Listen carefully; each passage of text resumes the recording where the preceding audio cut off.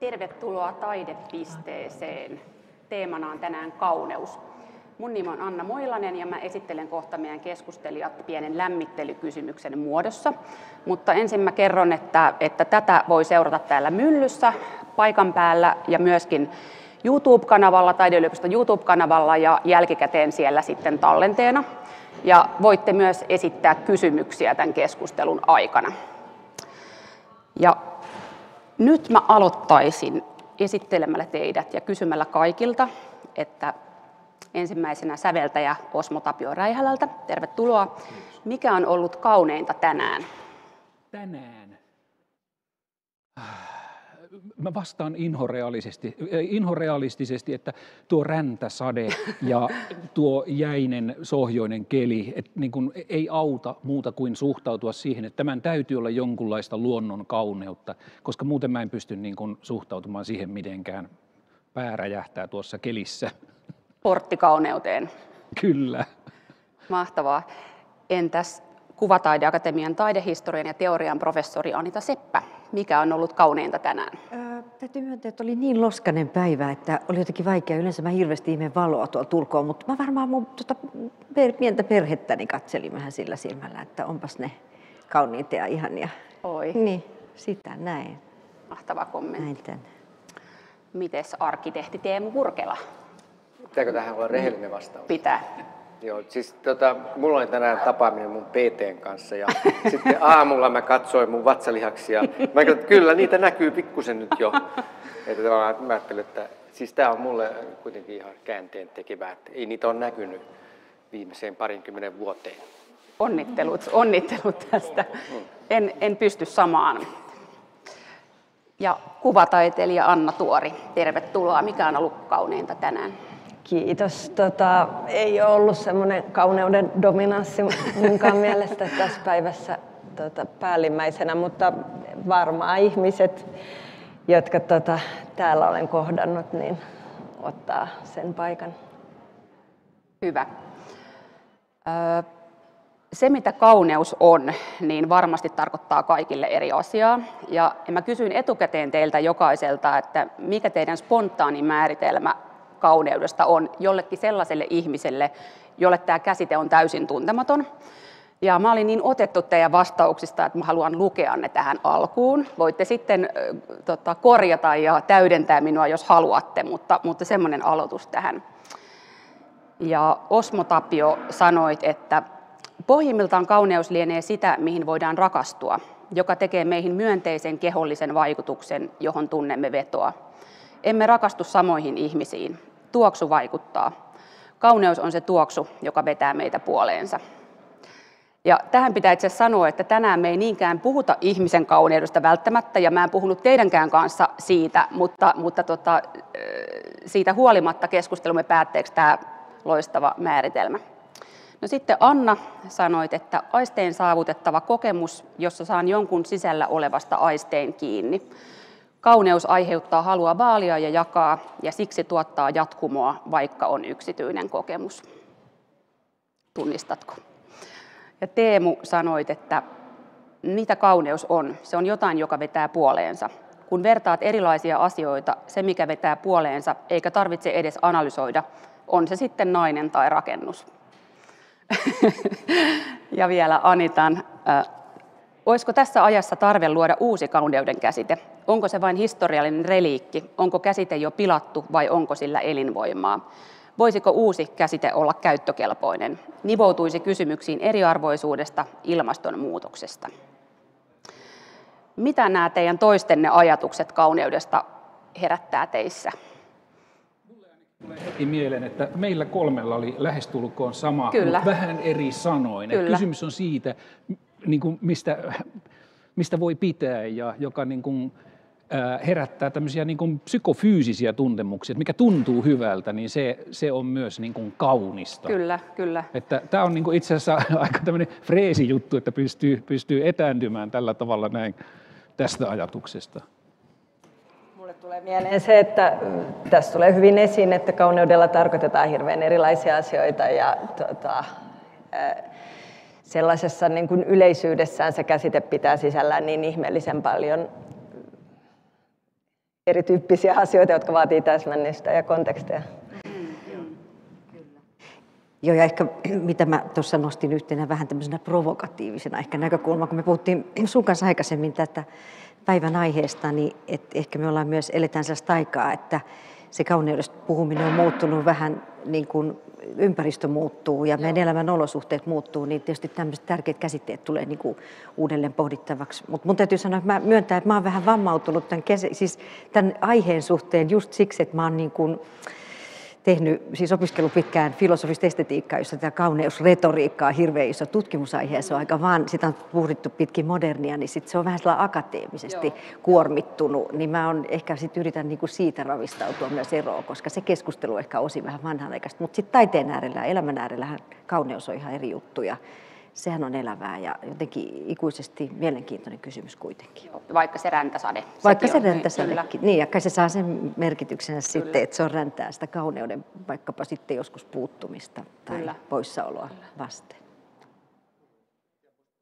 Ainakin kun sanoo tämän sana kauneus, niin mä ajattelen, että mä en ole koskaan ollut tämmöisessä tilaisuudessa, jos keskustellaan siitä ehkä päinvastoin, kun sulla on tämä. Tämä on mulle aika harvinainen tilaisuus ja se ensimmäisenä tulee mieleen, että mä en analysoisi sitä, mutta voisi sitä analysoidakin sillä tavalla rakentaa sitä, mutta jotenkin tämmöinen instant-reaktio tulee mieleen, että mikä intuitiivisesti, miten määritellään kauneus. Ja siinä tavallaan se ikään kuin ei auta, vaikka olisi koulutettu tai miettisi sitä analyyttisesti. Mutta toisaalta niin kuin voi sitä käsitellä siis eri näkökulmista. Ja on itsekin tottunut siihen, että käännetään toinen aivopuolisko pois päältä ja sitten mietitään toisella ja sitten niin poispäin. Ja sitä voi miettiä hyvin monesta eri kulmasta. Mun mielestä sitä nimenomaan pitää miettiä eri näkökulmista, koska muutenhan kauneus on ikään kuin semmoinen, niin kuin, jonka joku omii. Että kuka päättää, mikä on kaunista. Että siitä tulee muuten, jos ei sitä niin kuin lähtökohtaisesti katsota eri näkökulmista, niin siitähän tulee semmoinen leijonariipus tai Suomen lippu, jonka yhtäkkiä joku ryhmä omii itselleen ja määrittelee, että tämä on tätä ja tämä tarkoittaa tätä. Koska just se, että koska kauneus on kuitenkin, niin kuin säkin sanoit, niin äärimmäisen tämmöinen yksilöllinen, tai siis jokaisella oma kauneutensa, niin se, että eihän sitä kannata lähestyä muuten kuin sillä tavalla, että ajatellaan tosi monista näkökulmista ja nimenomaan ikään kuin pyrkiä siihen, että kukaan ei saa lähtökohtaisesti määritellä, että se on sitä tai tätä. Oikeastaan voisin sanoa tuohon Anitan kommenttiin siitä, että sun akateemisella uralla se kauneus on tavallaan ollut vähän liikaakin siellä mukana, niin mä ajattelen, että mun kuvataiteilijataustalla taas se erityisesti suomalaisessa taiteessa oleva kompleksisuus sen sanan käyttöön ja siihen liittyvät kielteiset konnotaatiot on ollut musta jotenkin niin kuin kiinnostavia ja hämmentäviä. Ja mä oon aina siis musta iät ja ajat kiinnittänyt siihen huomiota johtuen varmaan, että maalauksessa vaikka lasten kursseilla, niin että jos joku piirtää maalas liian kaunista hahmoa, niin että se pitää olla niin kuin ruma, sun pitää pystyä kuvata, niin kuin, että se ei ole niin kuin todellinen. Ja silloin tuli hirveän vahvasti nämä jonkunlaiset niin kuin Suomessa musta banaaliin asti kummittelevat käsitykset aitoudesta, jota liitetään ikään kuin rujouteen ja pinnallisuudesta, jota liitetään kauneuteen, vaikka sitten loppujen lopuksi nämä on kuitenkin erilaisia esteettisiä käsityksiä. Meidän kysymys kaunista ja rumasta on kuitenkin tämmöinen pyörähtelevä, että sitä sanaa saisi käyttää, koska vaikkapa kun mä oon opiskellut Ranskassa, niin se paljon selkeämmin liitettiin myös johonkin sisällöllisiin ominaisuuksiin se kauneus, joka sopisi just vaikka tähän, että siinä on jotain jaloa tai moraalisesti oikeaa tai uskottavaa, ihanteellista. Ja oikeastaan sehän tulee, kun lukee, että länsimaisen kulttuurin historia on mielenkiintoista huomata, että oikeastaan vasta viime vuosisatoinahan kauneus on erotettu esimerkiksi moraalista tai hyveestä tai totuudesta tai oikeudenmukaisuudesta. Että Että esimerkiksi varhaisemmat kreikkalaiset ja antiikkikulttuureissahan kauneus oli niin kuin myös, niin kuin, jos joku asia oli kaunis, vaikkapa joku ihminen tai joku muu asia, niin sen piti olla myös totuudenmukainen ja oikeamielinen, eli tämmöinen hyvyyden ajatus liittyy kauneuteen. Ja tämähän on sitten semmoinen moderni tuote. Mutta ehkä se, kun mä sanon, että mä oon tämän keskustelun vammauttamaan, se liittyy osin siihen, että sitten kun sanotaan, että tuollaisen estetiikan teorian niin kuin historia on sitten täynnä myös näitä hyvin tietynlaisia keski-eurooppalaisia oppineita modernin kaudelta, johon liittyy sitten tätä kolonialismin historiaa ja rasismin historiaa ja naisten tietynlaista semmoista myös alistamista, tietynlaisen kauneusretoriikan avulla, joka on valtapeliä myös. Ja se on hyvin, niin kuin, siinä haetaan sitä, että on universaalisti pätevää. Että jos minä nyt teoreetikkona sanon, mitkä on kauneuden kriteerit, niin tämä pätee kaikkialla maailmassa. Ja tämähän on ollut se valtarakenne kuitenkin sit myös taiteen kentällä. Nythän se niin kuin heiluu ja murtuu ehkä, ja tätä on tietysti tapahtunut jo viime vuosikymmenet, että se on monimuotoistunut ja se on hyvä. Mä tuon sen verran niin kuin maan tasalle tätä sillä, että niin kuin se on jännä, mitä se kauneus oikeastaan tarkoittaa. Koska jos mä vaikka istun konsertissa kuuntelemassa omaa teostani, ja sitten vieressä istuu kollega, joka sitten sanoo, kun kappale on esitetty loppuun, että sehän oli kaunista. Niin mä joudun 2 kertaa miettimään, että oliko tuo kehu vai oliko se haukku. että se riippuu tietysti paljon siitä, että kuka se kollega on ja että jos mä tiedän, että mitä hän arvostaa. Mutta että heti joutuu niinku miettimään sitä, että mitä se oikeasti tarkoittaa. Että onko se negatiivista vai positiivista. Niin, johtuuko se negatiivisuus siitä, että se olisi niinku pinnallista? Exactly. Siis se just, että niinku, me ei voida olla varmoja siitä, että onko se hyvä vai paha asia. Mistä tämä jako pintaan ja syvyyteen tulee? Onko se joku länsimainen ominaisuus? Ajattelen, että se, ehkä kuitenkin se suomalainen, Anita varmaan kanssa tietää tästä enemmän, mutta liittyy osittain jotenkin protestanttiseen tapaan suhtautua kauneuteen ja se, että silloin kun on ikään kuin erottauduttu tällaisesta roomalaiskatolilaisesta korruptoituneesta valtajärjestelmästä, joka on ilmennyt hirveän paljon. Taiteella oli iso rooli ja kauneudella ja myös koreilulla, niin sitten se protestanttinen rationaalisuus, joka meillä liitetään aika paljon siihen, että siinä on niin kuin huijauksen maku, siinä on korruption maku, jos joku on kauhean koristeellista. Ja sitten ainakin kuvataiteesta tämä tulee erityisesti musta vähän sellainen saksalaispinen niin kuin käsitetaiteessa sitten uudestaan, että siinä on hyvin vahva dikotomia tämmöiseen niin kuin idealähtöiseen taiteeseen ja sitten esteettiseen. Ja siinä on taas semmoinen, että vaikka se on ihan oma estetiikka, että kaikki on vaikka ruskeaa ja minimalistista tai mitä se ikinä on, mutta vaikka että vältetään semmoista, että tulisi voimakkaita värejä tai muuta. Tämä kaikki on sitten tietenkin murtunut ja tässä on ehkä se ero just, että nykytaiteessa sit se tekeminen on ikään kuin eri vaiheessa kuin teoriassa kuitenkin.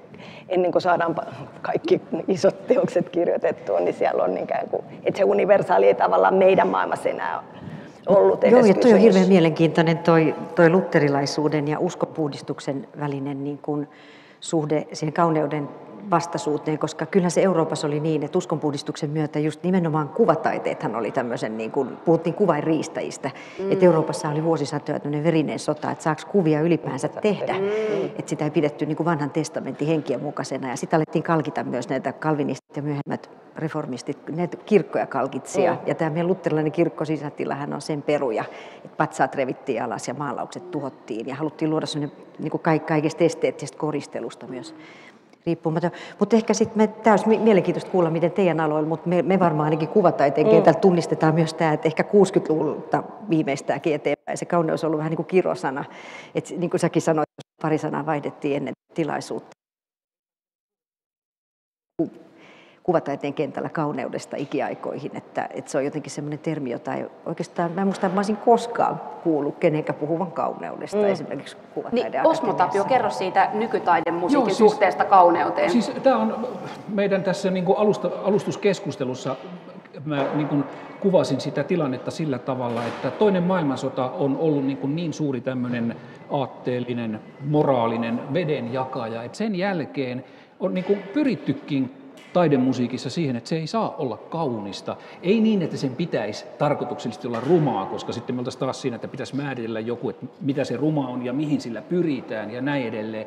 Mutta ylipäätään ne asiat, jotka niin kuin kiinnittyvät ajatuksissa aikaan ennen toista maailmansotaa, niin ne on niitä asioita taidemusiikissa, jotka yleisesti on sellaisia, mitä pidetään kauniina. Me ajatellaan, että Mozartin musiikki on kaunista, koska se perustuu tiettyyn järjestelmään, se on tonaalista musiikkia. Ja me ajatellaan, että 50-luvun Darmstadtin avantgarde taas on puolestaan rumaa musiikkia, mutta ne eivät ole kaksi semmoista entiteettiä, joiden välillä ei olisi mitään, vaan se on pitkä jatkumo, joka on kehittynyt. Sitten siinä on toinen maailmansota, joka leikkaa niin kuin kaiken pois, mutta jossakin kohtaa siellä näiden välillä, Mozartin ja sen Darmstadt-serialismin välillä, pitää olla sellainen kohta, jossa voidaan sanoa tarkasti, että tuolla puolella on rumaa, tuolla puolella on kaunista. Muutenhan sitten niin kuin koko ajatus on järjetön. Mutta siis tämä on niin kuin ollut semmoinen musiikin sisällä tämmöinen niin kuin kädenvääntö, että pitääkö pyrkiä tekemään sellaista musiikkia, joka ei millään tavalla kiinnity siihen, mitä aikaisemmin on pidetty kauniina, vai pitääkö nimenomaan pyrkiä siihen, että musiikin kautta voi tuoda sellaista, minkä ihmiset voi kokea kauniina, että onko se ikään kuin paha asia tuoda ihmisille sellaista musiikkia, jonka tosi monet kokee rumaksi. Että nämä on niin sä puhut teknokraattisesta säveltämisestä. Joo, siis mä sanoin, että niin kuin ylipäätään länsimaisessa taidemusiikissa säveltäjät, tekijät, esittäjät on niin kuin suhtautuneet siihen hirvittävän teknokraattisesti, että ikään kuin tärkeää on ollut se, että millä metodilla jotakin tehdään, eikä niinkään se, että mitä nyt sitten lopulta tehdään.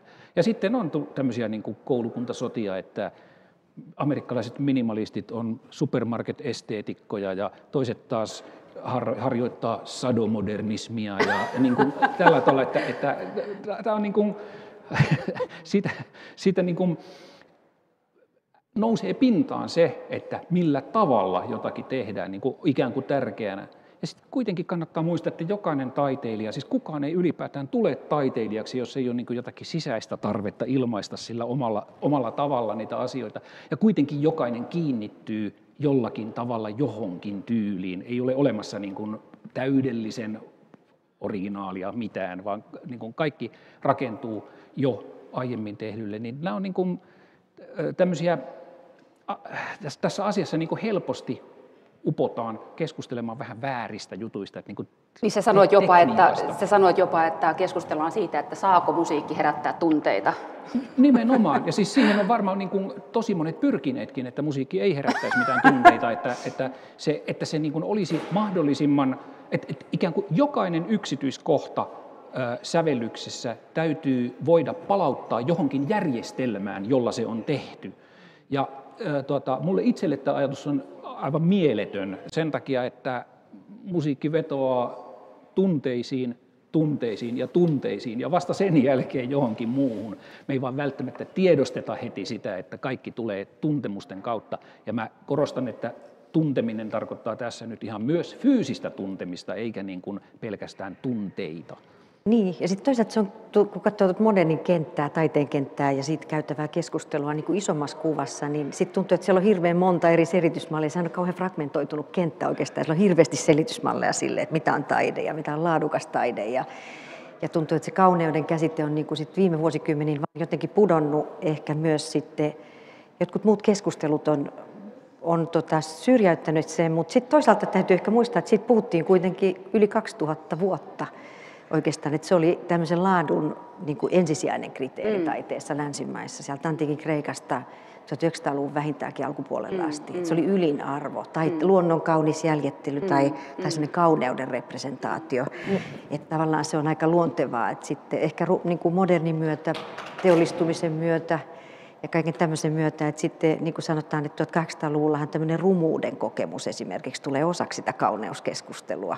Kaupunkielämä ja saasteet ja teollistuminen ja tämmöinen ihmisen ristiriitainen luontosuhde, joka alkaa... Naturalismi tuli monissa taiteenlajeissa esiin kyllä. Ja sitten sama, sama kehitys kuitenkin kuvataiteessa on siis, että ensimmäisen maailmansodan jälkeen jotenkin ekan kerran sillä tavalla ääneen lausutusti, ja vaikka 1800-luvulla ehdottomasti jo alkanut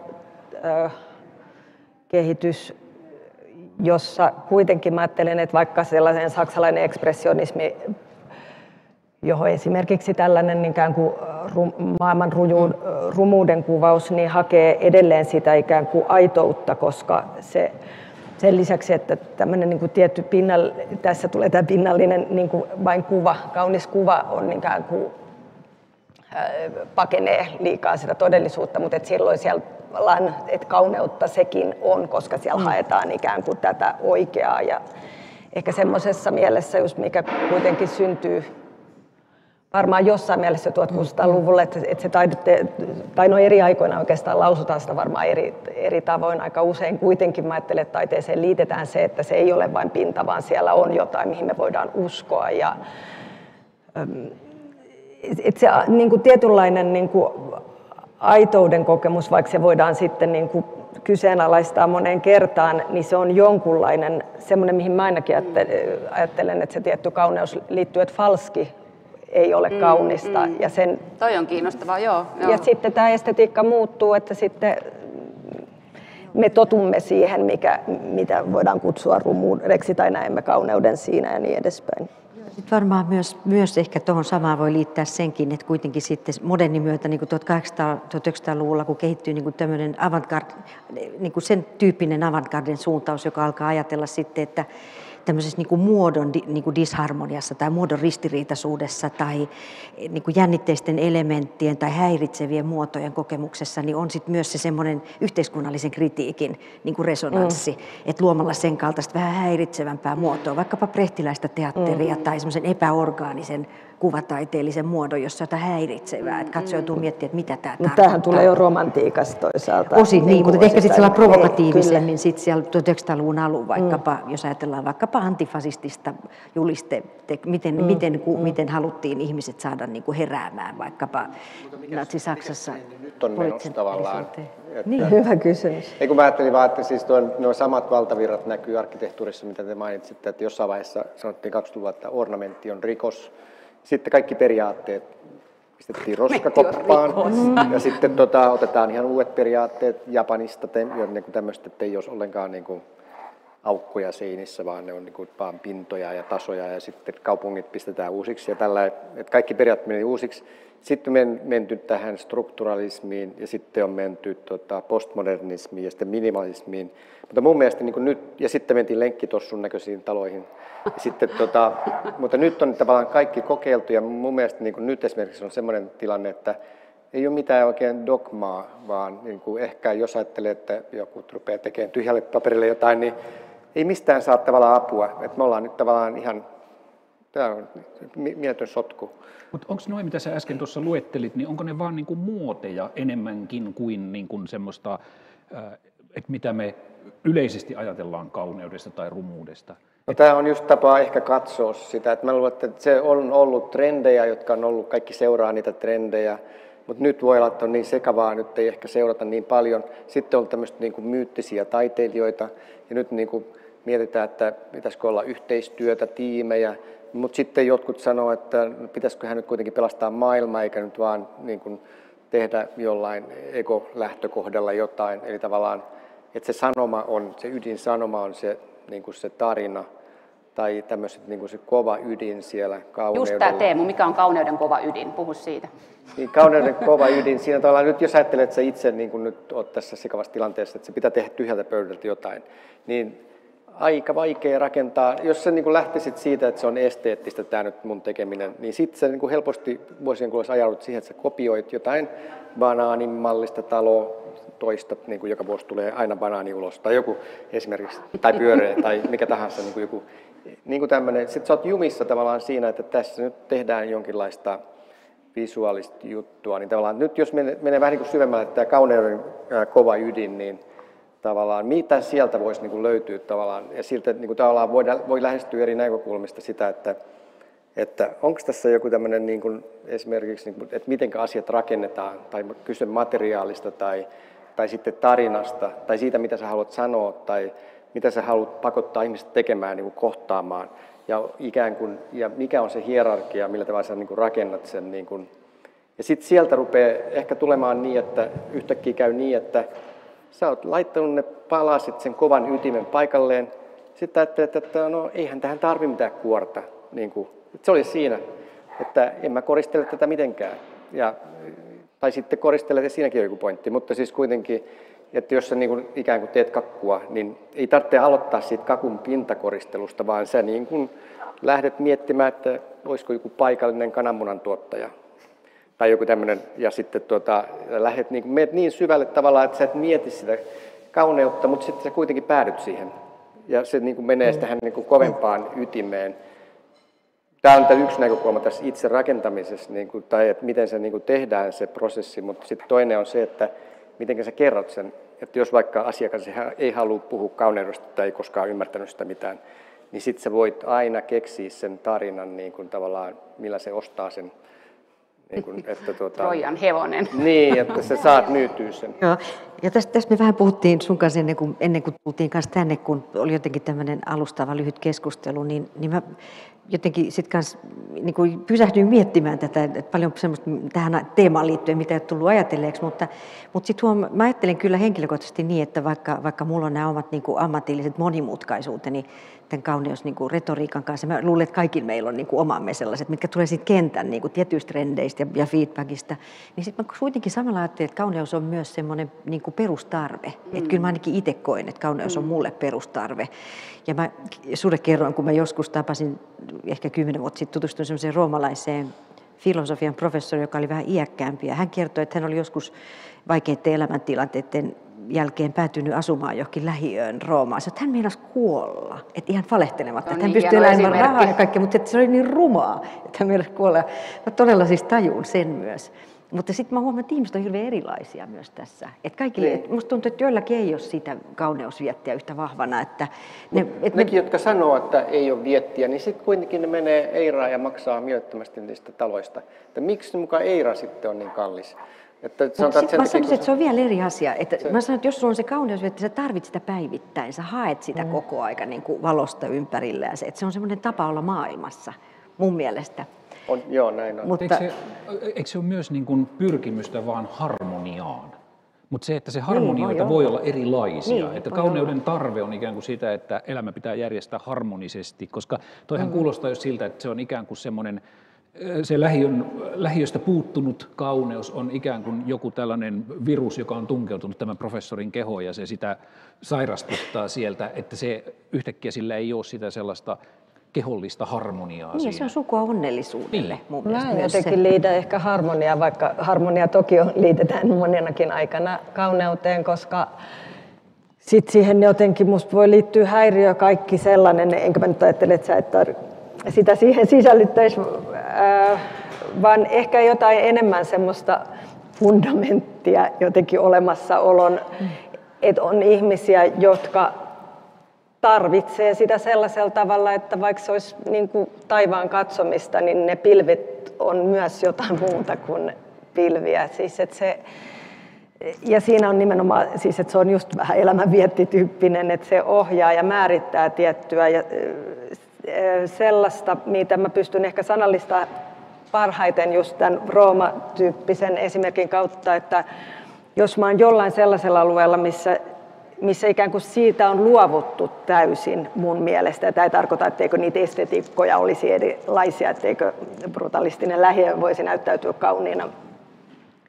Niin silloin niin kuin ollaan jostain perusarvosta luovuttu ja se tarkoittaa niin kuin merkityksettömyyttä ja että asioilla ei enää väliä ja se on ikään kuin, ehkä tuossa vähän toi form follows the function, jos on siinä niin kuin rakennuksessa, mutta siellä on musta jotain paljon enemmän sellaista, mitä mä liitän kauneuteen, niin kuin sen tyyppinen uniikkius tai yksilöllisyys, jossa vaalitaan sitä arvona, mutta että sitä ei voida koskaan purkaa, koska siitä ei voida koskaan tehdä metodia, vaikka niin kuin rakennetaan taloa tai muuta. Sitä ei voida, siihen liittyy siinä mielessä mysteeri tai joku, mutta just joku vetovoima vahvasti. Niin, siis se kauneuden kokemus on subjektiivinen.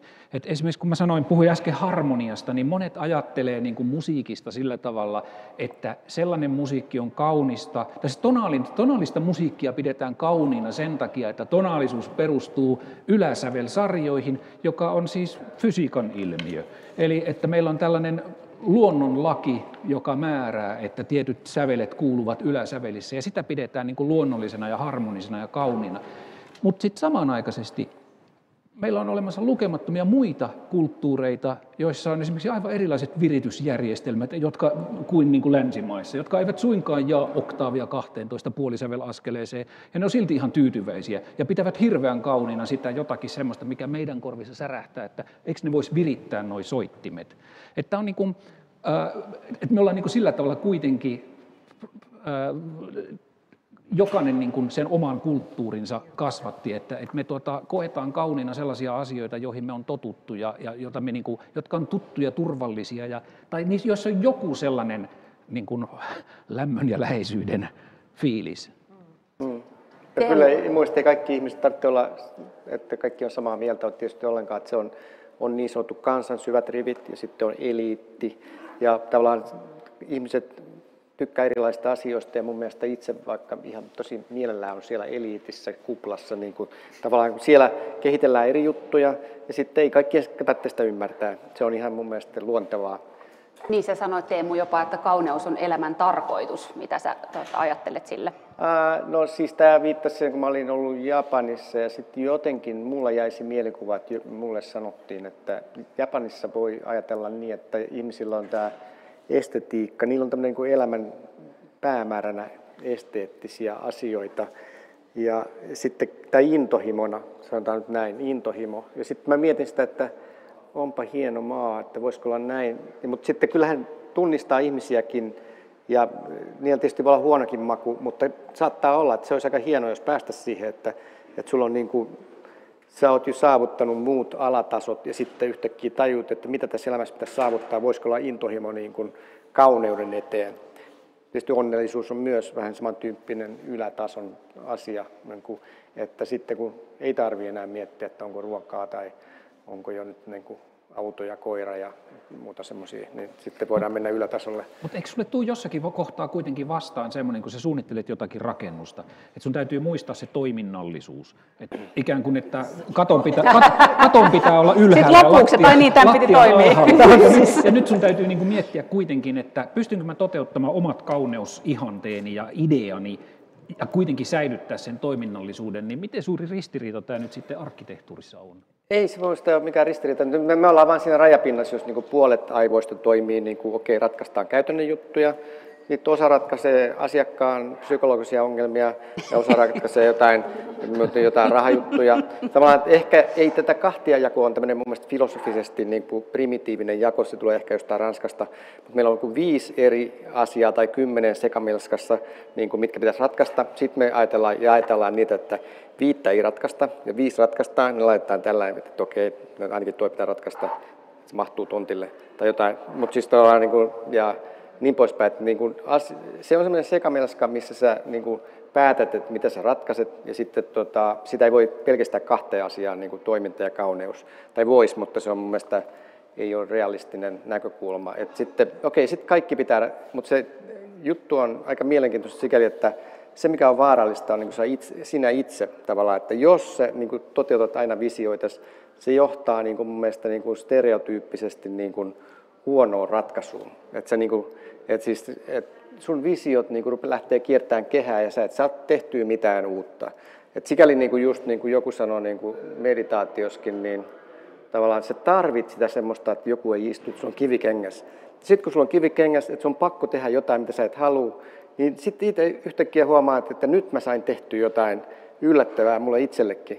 Se on ihan tavallaan, sä oot muuten oman itsesi visioittesi vanki tavallaan, että sä et pääse ulos sieltä. Tämä on kiinnostavaa, koska mä taas säveltäjänä koen tämän asian, että se on niin kuin silleen päinvastoin, tai ei päinvastoin, mutta mä oon yllättynyt siitä, kun sä sanot, että se on ikään kuin huono asia, jos jää niiden omien ideoittensa vangiksi. Niin. Koska säveltäjä esimerkiksi, kun kuulee omassa musiikissa sellaisia juttuja, jotka toimii, tulee semmoinen, että hei, tämä kuulosti hyvältä, niin tiedostamattaan tai tiedostaen sitä seuraavassa teoksessa alkaa vahvistaa sitä asiaa, koska se toimi edelliselläkin kerralla. Ja tällaisista muodostuu oma tyyli. Ja sen seuraus on se, että me pystytään 2 tahdista tunnistamaan Dmitri Shostakovičin musiikki, että on joku asia, joka on toiminut niin hyvin, että se niin kuin muodostaa sen tyylin. Ja se niin kuin, tyyli on se, josta se tekijä tunnetaan, joka ikään kuin se vahvuus. Niin eikö tässä ole niin aika iso ristiriita? Mun mielestä sanotaan, että ehkä se, tai sitten mulla on semmoinen tyyli, että mä improvisoin. Joo. Ja tavallaan, mua en koe kiinnostavaksi luoda sitä tyyliä, vaan mä niin kuin ajattelin, että mä haluaisin löytää sen tilanteen, missä mä improvisoin, ja sitten ne haluaa toistaa. Näin varmaan on niinkin, mutta eikö säveltämisessä myös niin kuin tavallaan jotkut heittäydy tuohon vaarallisille vesille? Totta kai. Niin, miten sä ajattelet muuten kuvataiteessa? Onko vastaavasti jotenkin? Kyllä mä tunnistan ton saman, siis että saadaan kiinni jostain, mutta mulle kun mä kuuntelen teitä, niin te ette välttämättä puhu mun korviin niin eri asioista kuitenkaan, siis keskenäänkään, vaikka nimittää sitä kulkua jotenkin erityyppiseksi. Ja ehkä tämä liittyy siihen, että ajattelee, että just niin kuin sä kuvasit, että arkkitehdillä on joka tapauksessa ne ikään kuin kaikki tasot, kun siellä on se funktionaalisuus toisella tavalla kuin kuvataiteilijalla ja säveltäjällä. Mutta saanko mä vaihtaa ihan vähän puheaihetta, koska mulla saa. Tai siis puhutaan kauneudesta. Mutta mihin aiheeseen? Mua alkoi jotenkin näin hitaasti se, kun sä puhuit jotenkin tästä. Tämä on tietenkin asia, jota mä oon muualla käsitellyt, mutta ilmastonmuutos ja ikään kuin sä ilmaisit sen eri tavalla, eriarvoisuus, kuitenkin länsimaalaiskeskeisyys. Niin sitten se, mikä tässä kuvataiteessa on tällä hetkellä, että se ristiriita sen kanssa, että saako taidetta tehdä, onko se ok, ja siinä tulee helposti tämmöinen, että mikä on sisältö ja mikä on se välinemerkitys, ja pitääkö meidän ottaa kantaa suoraan joihinkin kysymyksiin. Ja meillä on musta yksi rumimpia alueita myös sit se, missä aletaan tuottaa tavallaan moraalisia kannanottoja ja tekopyhyys, jota synnyttää osittain sellainen hirveän luonnollinen paine, että tämä ei riitä ja sieltä tulee vähentää. Että jos tämä on vaan tällaista, niin kuin mä kerroin sullekin, niin että siihen törmää eri paikoissa, että jos tämä on vain estetiikka ja mitä tarkoittaa vain estetiikka, koska se mä ajattelen, että se on jotain, mitä kuitenkin ilmaistaan. Jos se on vain ilmaisua, kun se ei tarkoita kuitenkaan, että se olisi taidetta, joka viittaisi vain itseensä tai ilmaisua ilmaisun vuoksi tai muuta. Ja sitten siellä ollaan musta taas jotenkin siinä kauneuden ytimessä, että me voidaan ikään kuin käsitellä niitä asioita, tai ne aiheet voi olla samoja. Että se rehellisyys on jollain tavalla siellä, että mikä tuntuu todelta tai missä se joku ydin on. Joo, ja se falskius on se kauhu. Ja toi on musta totta, mä oon samaa mieltä tuosta, että meidän ajassa on paljon semmoista moralismia nyt, mikä on semmoista uhkaa koko ajan kääntyy myös väkivallaksi. Että se on aika pelottavaa ja mun mielestä sellaista myös, mitä pitää purkaa, niin kuin onpa kyseessä sitten kritiikki tai opetustilanne tai mikä tahansa. Ja siinä on varmaan taustalla pelkoa ja ahdistusta, että maailman tilanne on vaikea. Mä ehkä sen verran haluan tuohon vastata vielä, että kun mä sanoin, että mä itse miettinyt esimerkiksi tätä just ilmastonmuutosta ja tällaista, että tämä tulee mieleen nyt, kun puhutaan vaikka kauneudestakin tai kun sä kysyit jotain ennalta näitä asioita, niin mä en suinkaan tarkoittanut sitä, että taiteen pitäisi puhua jostain teemasta. Ja just, mutta se on tärkeä, mikä sä nostat esiin, on hirveän tärkeä aihe.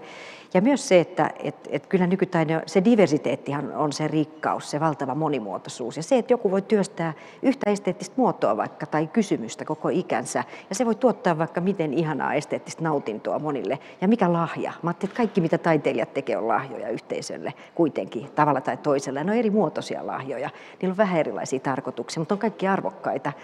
Mutta ehkä se kysymys, mitä mä mietin, tämä liittyy siihen faktaan, että mäkin tietysti vietän kuitenkin kohtuullisen paljon aikaa luokkahuoneissa aika nuorten ihmisten kanssa, niin kuin säkin ja meistä monet varmaan, jotka kasvaa taiteilijoiksi, tai nuorten ihmisten kanssa ylipäänsä, vaikka ne olisi omia lapsia tai muuta, niin toki sitten se kysymys tulevaisuudesta ja me istutaan tietynlaisen korkeakulttuurisen perinnön päällä, kun me puhutaan kauneudesta, niin eihän me tiedetä kauanko tämä perintö oikeastaan jatkuu. Että ihmisiä lähtee lähivuosikymmeninä aikamoinen määrä liikkeelle ja yhteiskuntien rakenteet voi muuttua tosi radikaalisti, tosi nopeassa ajassa. Että sitä mä ajattelin, että meidän pitäisi ehkä jollain tavalla myös puhua siitä, mitä me tiedetään, että kun meitä on yli 7 miljardia ja joidenkin arvioiden mukaan puolet lähtee liikkeelle vähintään, niin jopa alle 100 vuodessa. Niin se tarkoittaa sitä, että kun puhutaan taiteesta, kauneudesta ja muusta, että me tulee olla ihan erilaisia yhteiskuntarakenteet, ehkä jo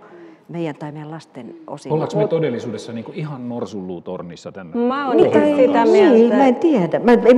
Näinhän se väistämättä on, että tämä ei ole moraalinen kommentti ketään kohtaan, vaan tämä on semmoista analyysiä. Mutta mä oon kyllä tuon elitismin kannalla siinä mielessä, että se on musta tapa pitää se traditio yllä ja sitten tavallaan se sekoittuu ihan hirveän voimakkaasti sitten mä ajattelen, että kaikki yhteiskunnalliset kysymykset ainakin kuvataiteessa niin vahvasti läsnä. Varmaan kaikilla erikoisalansa ja kaikki taiteet. Niin, siellä ollaan niin kuin hyvin tietoisia ja sitten esimerkiksi käsityöläisyys, joka oli tässä jossain niin kuin vaiheessa semmoinen, että taide halusi ehdottomasti erottautua käsityöläisyydestä, niin mun näkökulmasta taas nousee sellaisessa mielessä paikkamaalaamisessa, että se on hitaasti, vaikka ilmaston suhteessa hitaasti tehtävä, ei tuotettu objekti niin kuin monitaideteos aineeton tai aineellinen, eli siinä sen sisällön lisäksi vaalitaan myös jotain. Ja mä ajattelen, että just että tämä traditio, jossa vaalitaan, mutta jossa samaan aikaan vastaanotetaan ja ymmärretään, että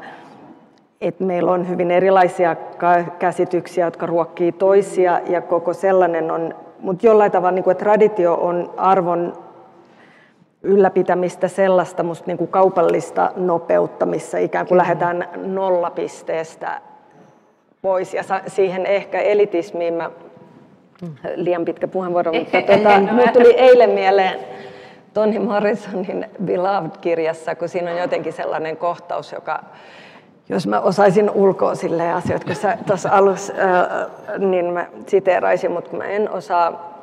Siinä kuvataan orjuudesta vapautuneen Baby Saxin halua ajatella ja katsoa värejä, ja sitten se, kun se on vapaa, niin se katsoo värejä, ja sitten se kertojahahmo siinä jossain vaiheessa sit pohtii sitä, että hän ymmärtää hyvin, miksi hän nyt keskittyi loppuaikansa vain väreihin, koska hänellä ei koskaan ollut aikaa katsoa värejä.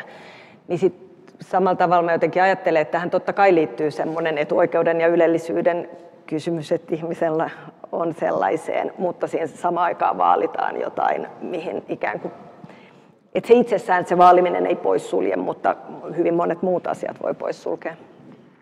Joo, ja sitten eihän kuitenkaan voi sanoa tai osoittaa varmaankaan, että esimerkiksi just oikeus kauneuteen tai kyky kokea sitä olisi esimerkiksi luokkakysymys. Eihän se ole sitä, eikä se ole koulutukseen liittyvä asia, että se on kaikkien oikeus ja ihan varmasti kaikissa maailman kolkissa. Mutta tässä tuli vaan mieleen, että tässä, jos katsoo tätä taidemaailmaa ulkopuolelta, niin kuin mä ehkä pystyn katsomaan, koska mä en osaa taidetta, niin siis on tämmöistä keskustelua, että taiteilijat on tavallaan vallankumouksen äärellä, mutta ihan eri tavalla kuin voisi luulla.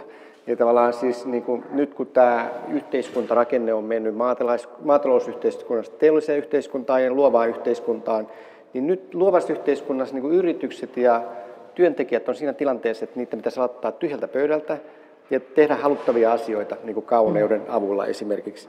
Ja eihän ne osaa tehdä sitä, kun ei ole ikinä tehnyt mitään. Ne on aina niin kuin insinöörit. Tämä on niin hyvä pointti. Ne on aivopesty siihen, että sä katsot jostain kirjasta ja sä saat ajatella vaan näitä, että mistä katsotaan jostain kirjasta kuin vastaus. Ja sitten samaan näin kauppatieteilijät ja lakimiehet ja muut. Kaikki niin kuin pyörittää vanhoja vastauksia ja ne ei ole tottunut tekemään mitään käsin tai keksimään mitään tai olla siinä tilanteessa, että ei ole mitään lähtökohtaa ja pitää vaan niin kuin keksiä tyhjästä jotain.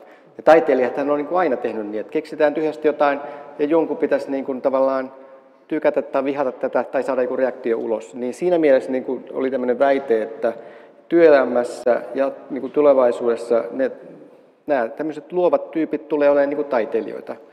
Ja siis taiteilijat, voisihan olla, että niin kuin tavallaan on tässä ytimessä, että kuulisi, että joku tulee kysymään, että miten te sen teette ikään kuin. Mutta tajuaako tulla kysymään, jos niin kuin se kaventuu ja kaventuu se alue, josta nämä teknokraatit niin kuin etsii sitä vastausta, että vähemmän ja vähemmän niitä kirjoja ja tekstejä, niin yksinkertaisesti miten sitten voi saavuttaa semmoisen tilan, jossa ymmärretään tulla kysymään taiteilijalta sitä, että nähdään suurena riskinä.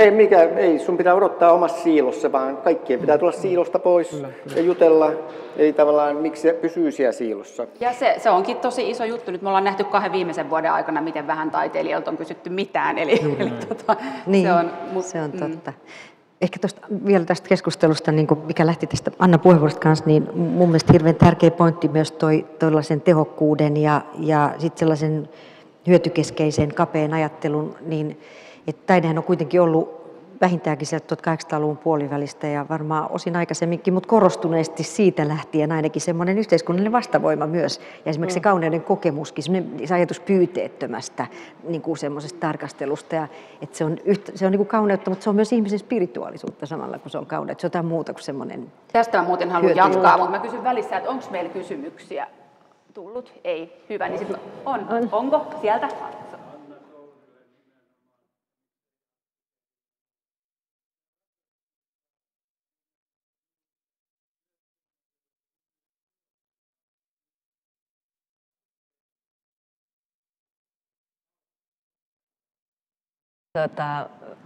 Vastaanko mä ensimmäiseksi?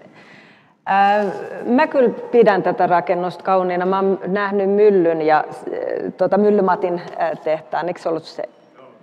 Ja se oli myös musta erittäin kaunis. Mä itse tykkään esimerkiksi, mä oon ollut aikanaan valtaamassa kookostehdasta, koska se oli meidän mielestä todella kaunis muun muassa ja se haluttiin purkaa, niin tämä dialogi, mikä on tämän uuden ja ton vanhan välillä on jotenkin sellainen, että mä ajattelen, että ne korostaa puoliaan, siis vastakkaisuuksiaan. Ja siis, että koitan sanoa, että jos rakennetaan uusi rakennus, niin se, että se ei imitoi vanhaa, vaan jollain tavalla toimii dialogissa sen kanssa toisin, niin on tärkeää. Mutta sitten ihan tällaiset, mä tykkään näistä betonipinnoista tästä avaruudesta. En tykkää jokaisesta yksityiskohdasta, jos sitä halusit johdatella. Joo, kyllä on varmasti. Niin, se on varmaan hyvin tahallaan jätetty veke, mutta toisaalta joku elo sit tulee ehkä myös sen käytön kautta. Niin kuin, että mun mielestä tämä on vähän ruma ja kesken niin kuin siinä mielessä, että tämä on niin kuin nyt tyhjä. Vieläkin aivan liian tyhjä. Että tässä niin kuin koko lähtökohta on tietysti ollut, että tänne niin kuin tulee paljon enemmän tätä kamaa ja ikään kuin näkyy se prosessi ja taide täällä. Koska nyt jos tehtäisiin semmoista, niin kuin yritetään tehdä kaksinkäsin niin kuin kaunista, että se on ihan valmis, niin se on varmaan vähän painostavaa. 5 vuoden päästä katsotaan, että mitä ne voi laittaa mitään, kun tämä on jo itsessään näin nyt valmis. Et sikäli tässä on nyt ehkä on niin kuin se lähtökohta, että niin kuin näin tyhjänä tämä ei ole nyt ollenkaan valmis, tämä on vähän ruma. Että tänne pitäisi saada nyt isoja teoksia niin kuin, ja paljon ja maalata seiniä ja mitä liian, mutta kuitenkin. Mutta se on tarkoituksella tehty mun mielestä näin, että se on nyt vähän ruma kyllä tässä vaiheessa. Henkilökunnan puolella, niin siellä oli tuolta Yrjönkadulta, joka oli Kuvataideakatemia silloin, kun se oli vanhassa tyttökoulussa siinä, niin sellainen vanha lipasto, niin siitä tuli kyllä, kun jotkut toimistokalusteet on niin viileitä, että voisi olla vähän enemmän, koska siitä tulee jo joku sellainen aika kiva sen uuden ja vanhan. Mutta siis Eiffelin tornikin pidettiin rumana aluksi, että ensimmäiset niin kuin parikymmentä vuotta. Ei mä nyt sitä vertaan. Ja makkarataloa rakastetaan. Niin just. Kiitos kysymyksestä. Onko muita kysymyksiä? Meillä ei ole hirveästi aikaa, tai siis on 15 minuuttia. Mä haluaisin seuraavaksi puhua vielä tuosta ylevyydestä ja spirituaalisuudesta. Anita, sä sanoit, että kun me puhuttiin siitä tästä teemasta, kauneus, niin sä sanoit, että tämä on samaan aikaan vanhanaikainen ja radikaali teema. Ja että viimeisten 10 vuoden uusliberalismin aikana on lopetettu puhumasta sanoista kuten totuus, sivistys, kauneus, ylevyys. Mitä ajattelet tästä? Niin, onhan se ollut niin kuin hirveän silmiinpistävää, että miten, musta oli ihan pöyristyttävää tajuta jossain vaiheessa, että kukaan ei, että niin kuin julkisesta puheesta on kadonnut sivistyksen termi kokonaan. Sehän on tosi radikaalia. Suomen kaltaisessa valtiossa me ollaan kuitenkin hirveän nuori sivistysvaltio ja kovalla työllä aika lyhyessä ajassa rakennettu korkeakoulutus ja taidekenttä. Että miksei sivistys ole sellainen arvo, että siitä puhuttaisiin joka päivä jollain tavalla. Ja sitten tietysti myös tämmöinen, niin kuin kaikki esteettiset arvothan on myös sen niin kuin tämmöisen niin kuin äärimmäisen tehokkuusajattelun myötä niin ollut niin kuin aika paitsiossa ja jopa vähän niin kuin tämmöisiä niin kuin syyllistettyjä asioita, niin kuin, joihin liittyy kauneuden kokemuksetkin ja muuta. Että ehkä sitten kuitenkin, se on jännä, miten me kierretään väliin. Mä ajattelin, että jos lukee tätä Euroopan historiaa, sanotaan modernismihistoria, teollistumihistoria, niin samat liikkeet tuntuu kiertävän. 1700-luvullakin Euroopassa oli jo teollistuminen täydessä vauhdissa, ja silloin syntyi tämä puhdas estetiikan ajattelu, että haluttiin luoda tämmöinen arvotodellisuus, joka irrottautuu tämmöisestä yksioikoisesta rahavallasta ja utilitarismista, että aina pitää olla joku hyöty kaikella, mitä tehdään. Ja esimerkiksi Friedrich Schiller, joka oli kuuluisa tämmöinen, niin kuin kirjoitti tämmöiset kirjeet esteettisestä kasvatuksesta silloin 1700-luvun lopulla, niin ne on hirveän ajankohtaisia kysymyksiä edelleen, että mikä on elämän tarkoitus, ja jos ihmisellä on riittävästi niin kuin semmoista esteettistä leikkiä ja vapautta sellaista, niin että se, on, niin kuin, se johtaa hyvään elämään, ja semmoinen yhteiskunta, missä on tilaa semmoiselle mielikuvitukseen, ja onpa se sitten kauneutta tai mitä tahansa sellaiselle vapaalle leikille, niin silloin ihmiset on yleensä aika harmonisia ja onnellisia, tai se voi olla dissonanssiakin toki, mutta sekin on esteettistä leikkiä. Ja sitten tämä yhteiskunnassa, jossa tällainen tavallaan niin kuin hyötypäämääristä irrotettu niin kuin elämän tarkoitusperä on niin kuin tyhjennetty merkityksistä, niin sitten voi kyllä kysyä, että onko se nyt ihan viisasta niin kuin pitkään juoksuun ja petraako se edes kansantaloutta? Mä en ole ollenkaan varma. Mä epäilen vahvasti. Pitäisi leikkiä enemmän ja sellaista kaikkea. Kyllä. Eikä tarkoita, että taide olisi vain leikkiä, mutta että sekin on mukana siinä aina jollain se vapauden. Niinpä.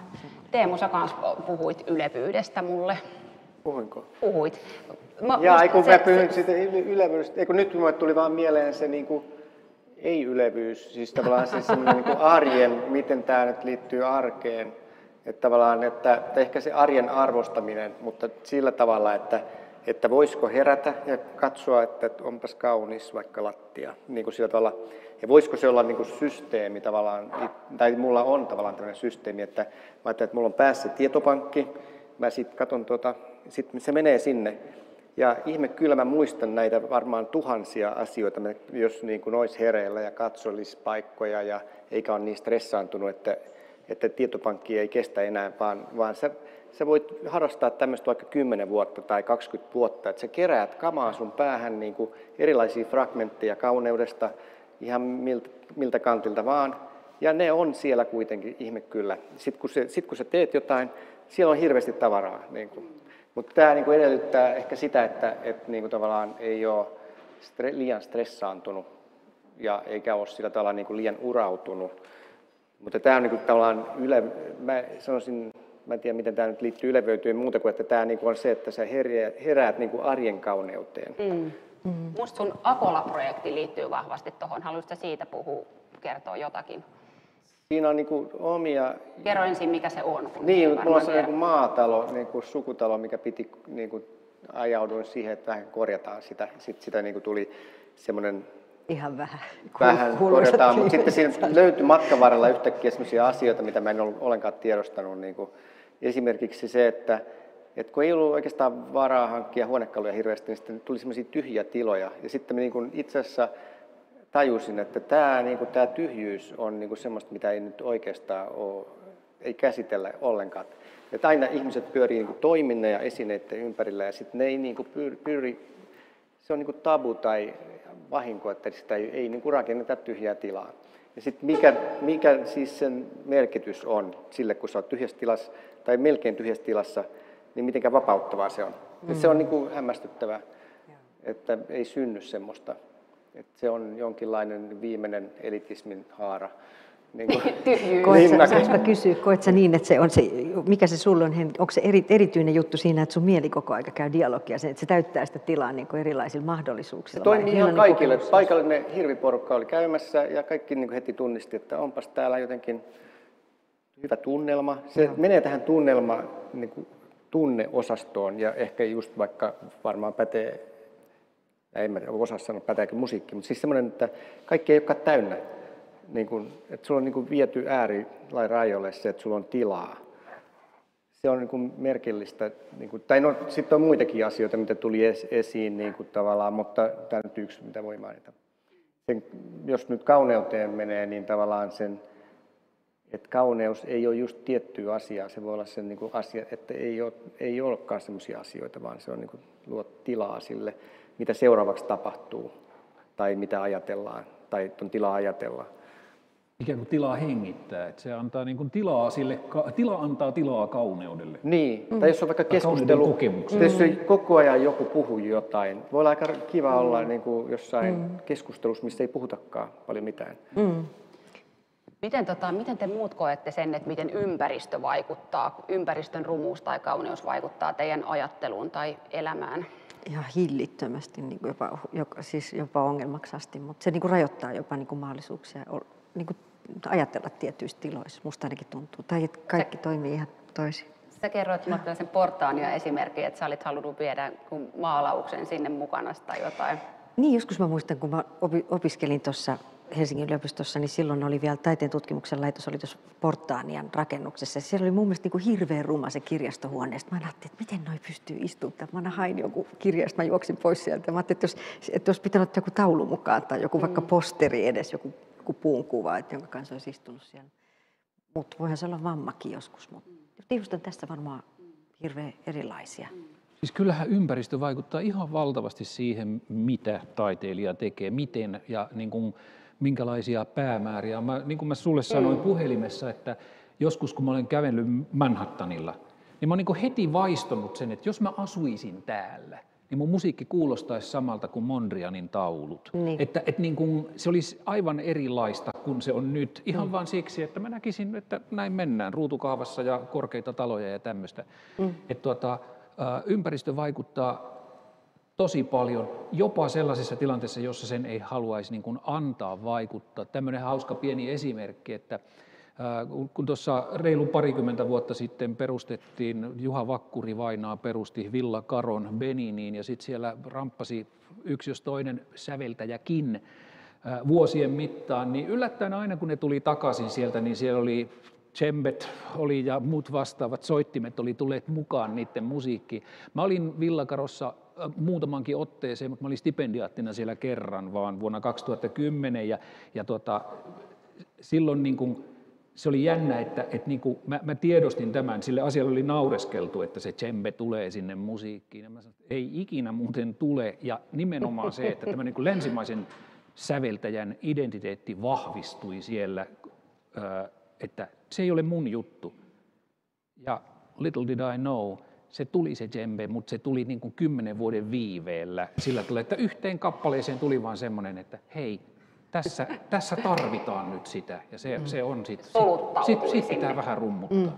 Se jäi sun pään sisään. Se jäi jonnekin sinne. Sun rekisteri oli myös monimuotoista. Kyllä ympäristö vaikuttaa todella paljon siihen, että mä en tiedä liittyykö tämä kauneuteen mitenkään, mutta kuitenkin siihen, mitä... Kyllähän se varmasti liittyy. Musta arkkitehtuurin suhteen on mielenkiintoista, itse asiassa vähän liittyen tähän kysymykseen, että on niin kuin ne rakennukset, jotka näyttää kauhealta vaikka jossain, ja sitten ne alkaa muuttua kauniiksi. Ja tämä tapahtuu kaiken taiteen kanssa aina välillä. Tapahtuu myös ihmisille. Ihmisille, mutta ne alkaa näyttäytyä, ne alkaa aueta. Sitten tietenkin ihmisillä on niin kuin erilaisia kiinnostuksen kohteita, että ne ottaa aikaa. Ja sitten on sellaisia, jotka ei todellakaan koskaan muutu, vaan ne ottaa päähän joka ikinen kerta, kun näkee, että siellä on siis myös paljon siitä sellaista, mikä on ikään kuin sen kokemuksen ja kohteen ja sen katsojan välistä suhdetta. Joskus se avautuminen tapahtuu sen kautta, että sä omistaudut ja tavallaan distinktiokyky vaan auttaa sua hahmottamaan niin kuin paremmin niitä asioita. Ja sitten osin se on niin kuin ajallinen semmoinen isompi tapahtuma, että jotkut asiat vaan alkaa näyttäytyä, kun ne alkaa olla katoavaisia tai jotain muuta eri tavalla, mutta sitten on oikeasti ruminakin pysyviä asioita ja se on hirveän ikävä ilmiö. Mutta ei se mun mielestä olisi paljon vaadittu, että arvotetaan niin, että kauneus pitää pysyä 300 vuotta tai 500 vuotta. Et jotkut kaupungit on kauniita ja nyt on niin kuin, ja yleensä vanhat kaupungit ja nyt uudet kaupungit niin kuin ei ole kovin paljon tai monet on rumia. Et miksei niin kuin tavallaan voisi laittaa semmoisen kriteerin, että se pitäisi olla hyvin pitkäikäistä se kauneus. Ja modernit kaupungit on paljolti epäonnistunut, tai monet on epäonnistunut, mutta on onnistunutkin, niin kuin New York, niin se on nyt aika kaunis kaupunki niin kuin moderneista ja on esimerkkejä tästä. Mutta ei se sikäli, niin kuin, jos siinä voisi olla kunnianhimoinen tuossa kauneudessa, että kyllä se nyt saa kestääkin eikä se ole vaan makukysymys. Mutta eikö kuitenkin se ole se ero aika suuri siinä, että niin kuin vanhat kaupungit on rakennettu sellaisena aikana, jolloin ihmisten aikakäsitys on ollut hyvin erilainen kuin meidän 2020-luvun aikakäsitys on. Niin kuin lähtökohta on ollut se, että kun Firenzea on ruvettu rakentamaan, niin se kestää ikuisesti. On, mutta onhan orjatyövoima kanssa edullisempaa. Totta kai, kyllä. Mutta, ja niin kuin herra paratkoon, kun kävelee Pariisin kadulla ja katsoo niitä taloja, niin tajuaa, että tämä kaikki on ryöstetty, revitty siirtomaiden asukkaiden selkänahasta. Että niin kuin, tätä meillä ei enää ole. Mutta nyt tässä ajassa, kun meidän niin kuin, ihminen pystyy olemaan 7 minuuttia ilman sen älypuhelinta, niin kaikki tehdään sellaiseksi, ettei sen tarvitsekaan kestää kauan, eikä sen tarvitse muuttua kauniiksi meidän silmissä, koska se korvataan kohta jollakin toisella. Nyt kohti synkkää loppua. Melkein päästiin tähän kolonialismikeskusteluun, mutta ei ihan. Ja mä olisin halunnut sitä paitsi ehtiä vielä ainakin siitä käytöksen kauneudesta puhua, että meidän pitää lähteä ehkä jatkoille, mutta mä kysyn viimeisen kysymyksen, tällaisen kierroksen vielä teiltä, ja sitten me jäädään Annan kanssa hetkeksi juttelemaan vielä alakerran näyttelystä. Mutta mä kysyisin tällaista, että nyt kun te olette kuunnellut toisianne ja keskustellut, niin mitä emme saa unohtaa kauneuden osalta? Kuka tahansa voi aloittaa, mä en nyt tässä ahdista ketään nurkkaan. Musta ainakin, jos mä saan sanoa tähän ihan sanasen, niin musta tuntuu niin kuin jotenkin tämä ihan hirveän merkitykselliseltä, varmaan ilman koronaakin, mutta varmaan erityisesti koronaeristyksen jälkeen, että olla tällä yhdessä ja puhua kauneudesta ja kaikki te olette tulleet tänne kuuntelemaan, niin te olette järjestäneet keskustelua. Tämä tuntuu semmoiselta niin kuin tärkeältä yhteisöllisyydeltä, että puhutaan arvoista kuitenkin ja asioista ja elämästä ja samalla vaikka meillä on tämmöinen rajallisempi teema, niin se on hirveän hoitavaa ja tärkeää.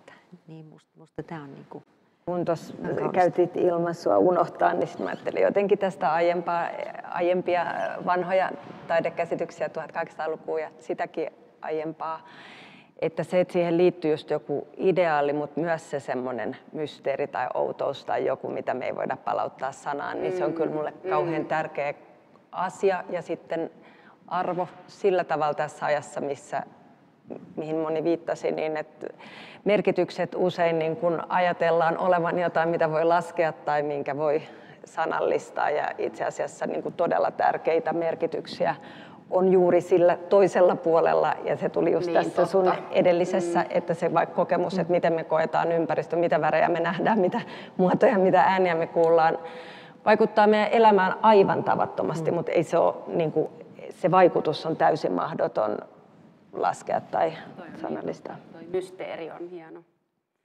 Teemu, mitä emme saa unohtaa? No mielestäni tämä on niinku tavallaan, kun tämä on niin harvinaista tämmöinen kauneuskeskustelu, niin tämä täytyy olla jotenkin radikaalia mun mielestä, että pitäisi niinku ehkä se tiedostaa, että tätä pitää opetella tämmöistä kauneuskeskustelua ja joidenkin pitää niinku tukea tätä propagandaa, koska niinku ei tätä kukaan muukaan tule harrastamaan kuin meidän tyyppiset ihmiset, ne ei osaa puhua siitä. Tai sitten opiskelijat pitäisi ihan tietoisesti niin kuin miettiä, että miten saadaan kauneuden propagandaa vietyä eteenpäin kansan syville riveille niin kuin tavallaan, ja osaa puhua siitä niin, että saadaan läpi se juttu. Tajutaan se merkitys. Joo, siis mä nyt vasta oivalsin tuossa, kun mä kuuntelin teitä, että se niin kuin kauneus, kun mä sanoin alussa, että kaunista oli toi jäinen keli ja loska ja muuta sellaista, että täytyy muistaa se, että niin kuin mikään ei ole mustavalkoista tällaisissa asioissa, että sellaisessa, mitä luulee rumaksi, niin siinä voi olla paljon kaunista. Et nyt mä tajusin se, että minkä takia mä pystyin kokemaan sen kauniiksi, ton hirveän sään, on se, että ne yksittäiset toisiinsa tarttuneet märät lumihiutaleet, kun ne tulee vasten pläsiä, tuo loska tuolta, niin ne saattavat olla oikeasti kauniita. Vasta sitten, kun ne estää kulkemisen, niin se muuttuu niin kuin rumaksi. Mutta että mä hyväksyn sen, että ruman seassa voi olla kaunista ja tällaista, että niin kuin kannattaa sillä tavalla pitää aistit avoimena, että ei mihinkään suhtaudu liian mustavalkoisesti. Nyt oli niin hieno lopetus. Kiitos kaikille. Jääkää vielä istumaan hetkeksi. Toistan sen, että YouTube-kanavalta voi jälkikäteen katsoa tallenteena tätä keskustelua. Ja kiitos teille kaikille myös siellä ruutujen ääressä. Ja me jäädään tähän hetkeksi juttelemaan, älkää kadotko vielä, koska puhumme tuolta alakerrassa kuvatilagalleriassa olevasta Göran Ehrnroothin näyttelystä, joka on retrospektiivinen katsaus, jonka Anna sinä olet kuratoinut. Niin luin sun tekstin tuohon näyttelyyn liittyen ja mulle tuli suuri haikeus ja suru siitä, että en ole saanut tuntea kyseistä taiteilijaa, koska vaikuttaa aivan mielettömältä tyypiltä ja tämä tietysti kertoo osaltaan myös sun valtavan hyvästä tekstistä, mutta mitä haluaisit nostaa nyt tästä näyttelystä esille, että kaikki ymmärtäisivät sen käydä katsomassa? Hirveän hyvä kysymys, mutta kauhean vaikea silleen kompaktisti vastata. Ehkä mä avaan sitä sitten vaan sitä kautta, että mitkä asiat esimerkiksi mulle on ollut tällaisessa merkittäviä, koskettavia, kun käy läpi toisen tuotantoa kaikilta eri vaiheilta, niin on ollut jotenkin se, mitä siinä tekstissäkin kirjoitin, että hän on ihan pienestä asti havainnoinut, ja se havainnon merkitys, mikä liittyy paljon tähän, mistä me puhuttiin, niin on jotenkin myös semmoinen vähän niin kuin liian vähälle mun mielestä jäänyt tässä ajassa, ja ihan tekijänä mä ajattelen, että siinä on joku hirveän kaunis asia siinä yhteistyössä, että käsi tekee jotain ja silmä näkee, ja se niin kuin tietoinen tai sanallistaminen tapahtuu jossain ihan eri järjestyksessä. Ja ihan niissä niin kuin lapsuuden töissä on ne samat teemat ja aiheet, jotka sitten niin kuin myöhemmissä töissä varjoituu, niin siinä myös on jotain semmoista, voisi sanoa nyt tässä yhteydessä ehkä vanhanaikainen on musta ongelmallinen, koska mä tarkoitan vanhanaikaisella jotain niin kuin sellaista, minkä tunnistamme joltain ajalta, minkä toivoisin olevan läsnä, niin sellaista taiteilijuutta, että ne ei ole niin kuin keksittyjä projekteja, vaan siellä on jotain semmoista sisäsyntyistä niin kuin etsimistä, niin kuin sen ilmaisun etsimistä jollekin sellaiselle kysymykselle, mikä itseä kiinnostaa. Niin muuten niin kuin musta tuntuu, että on turha tulkata yksittäisiä teoksia. Mä tiedän, että tähän nyt niille, jotka katsoo striimattuna, niin he näkevät jotain kuvia, niin mä poimin siihen yhden kuvan, tai pyysin, että otetaan joku käy kuvaamassa, Maija, siitä ihan näyttelytilasta, jossa on isot sermit, ja siinä on niin kuin tähän kauneuteen liittyen minusta semmoinen aika mielenkiintoinen näyttelyn kannalta, kun me käytiin katsomassa eka sitä tilaa, että on niin komea tämä tila, että millainen työ täällä pärjää, ettei se niin kuin teos näytä siltä, että se väistää tilaa, niin kuinka sitten ikään kuin se ihan teoksen mittasuhteet ja värimaailma tämän betonimaailman kanssa käy dialogia, niin siis on jo semmoinen, missä ne pääsee todella kukoistamaan ja olemaan sitä, mitä ne on. Ja sitten siellä oli semmoinen, mä pyysin kaksi muotokuvaa, jotka oli mummista ja Markus Castreenista, niin kuin lapsena ja aikuisena tehdyt muotokuvat. Ja niissä se niin kuin havainnon ja katseen tarkkuus ja lämpö ja kyky ilmaista se niin kuin eri vaiheessa, niin on musta äärimmäisen kaunista. Siellä on niin kuin eri lailla sellaisia asioissa, mitkä niin kuin eri tavoin tuo esiin jotain musta kiinnostavaa, mutta joo, kyllä kaikki kannattaa käydä katsomassa, en sanallista enempää. Ehdottomasti. Mä luin sitä sun tekstiä, niin mulle jäi monia sanoja siitä mieleen, muun muassa uteliaisuus ja keskittyminen ja intensiteetti ja sitten se tavallaan kaiken muuttuminen ja kelluminen, mutta myöskin se ulkopuolisuuden kokemus. Niin mä haluaisin kysyä sulta, että kun Göran Ehrnrooth ei päivääkään opiskellut Suomessa ja sitten tuli valmistuneena Suomeen eikä ollut verkostoja tai mitään semmoista täällä, niin mitä sä ajattelet, että se on vaikuttanut siihen, että miten hän on tullut nähdyksi täällä kotimaassaan taiteilijana? Tähän varmasti osaisi vastata monet muut ihmiset paremmin kuin minä, mutta koska mä kysyin tätä asiaa myös sitä, että mikä se kokemus ensin ulkopuolisena Ranskassa, jossa Pariisissa, ensin niin päin, opiskeli. Ja sitten täällä, ja sitten se oli itse asiassa oikeastaan aika kivakin asia, että toiset, no tämä ei ole niin kiva asia, että toiset sanoivat, että koki täällä ulkopuolisuutta. Suomessa on tietenkin pienet piirit ja niin kuin, kaikkea sitä, mutta toiset sanoivat, että ei lainkaan, että hänellä oli hirveän vahvatkin tukijat ja että sitten se myös, että miten erilaisena nämä asiat sitten ihmisten kertomuksissa tuli, että varmasti sekä että. Joo. Mä ehkä haluaisin lopettaa yhdellä lainauksella, joka toivottavasti viimeisimmänkin innostaa tuonne alakertaan vaikka nyt heti katsomaan kyseisen näyttelyn. Eli tämä on lyhyt lainaus sun tekstistä, vähän niin kuin 2 eri pientä pätkää. Takin omistaja on läsnä poissaolonsa kautta ja aamutakin materiaali ikään kuin kantaa tapahtunutta. Yhtäältä maalauksissa voi nähdä jotain intiimiä ja eroottista, toisaalta leikillistä. Aamutakki on kuin perhosen toukan kotelo, joka on vain kertomassa, että perhonen lentää jo toisaalla. Eli kiitän kaikkia siellä striimin ääressä ja täällä ja menkää täällä olijat heti katsomaan, hieno näyttely. Onko siellä ovi auki? Siellä on ovi vielä auki. Tosi hyvä. Kiitos kaikille, kiitos teille. Kiitos. Kiitos.